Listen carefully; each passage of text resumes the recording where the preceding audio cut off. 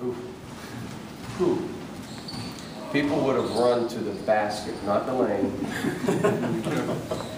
not back. They would have had 5 guys standing underneath the goal. How's Eloy doing, John? Doing okay. It's been a great experience for him, you know. Need that light bulb to go off like it did with Josh, you know, just do 3-a-days. I mean, Rondo was doing 3-a-days. That's why he's with the Celtics, and other guys are not with the Celtics. This is why. He was in the gym at 11 o'clock at night shooting. Sound familiar? Brandon Knight, John Wall, Tyreek Evans, Derek. I mean, do you love it or not? He does.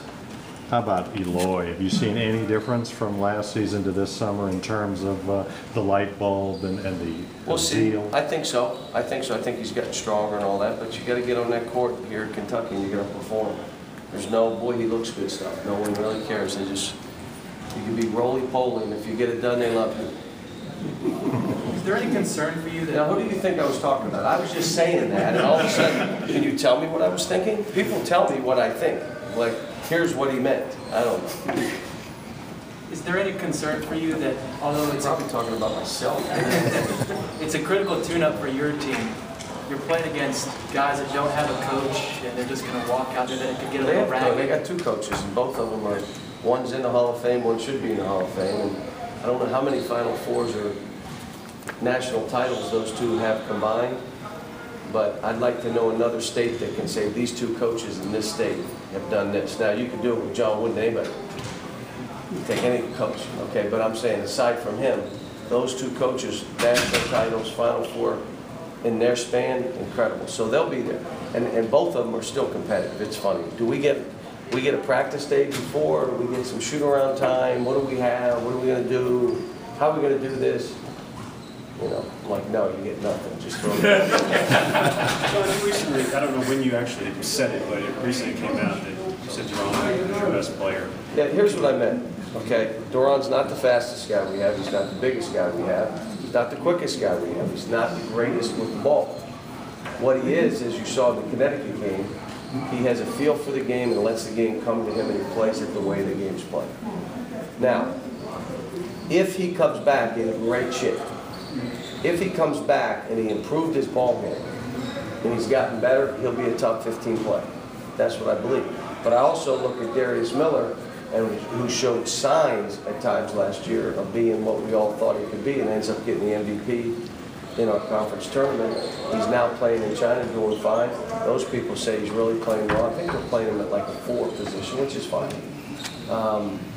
But Terrence Jones walked through, and all of a sudden he's got this new body, so now he's walking around without a shirt on everywhere, looking at himself in mirrors and looking at the TV to see if he can see himself at the glare. I mean, you know, he's on a mission. I mean, there's guys that are, you know, the young kids coming in there. You know, Eloy's doing this thing. So, but what I said was, the best basketball, see, this is not track, it's not the decathlon, this is basketball. The best player we have who has a feel for the game is Doron. Now, will he be in great shape? Will he come back here on a mission? Will he be the first in practice? Will he come in nights and do all the stuff like Rondo's doing by himself? In the morning, will he do that? If he does that, he's a top 15 player. Now, if he doesn't, that's nothing, all bets are off. But Didn't the light bulb begin to come on for him at the end of the year? I hope so, because I think he's a terrific player. What was your reaction to the NCAA proposal about keeping teams out of the NCAA tournament based on APR? It's fine. It's fine. You know, we had a 3.14 grade point average last term. We had 10 scholarship players. We had 9 over a 3.0. We had 2 guys had a 4.0.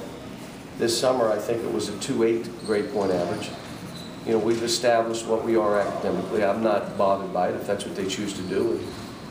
That's fine. Why the Young Center and not Freedom Hall? Freedom Hall had a concert. We checked. That's where we were going to go. Any reaction? We asked them to move Lady Gaga, but they wouldn't move it. Any reaction So when the Louisville fans Center. are saying, you know, that whole deal and using our home floor? I don't know. I don't pay attention to any of it, so I don't know. But it's the only place that we could play that had the size that we needed. So, but we checked. Like I said, Freedom Hall was the first. We want to play in Freedom Hall. They got a concert, so we could.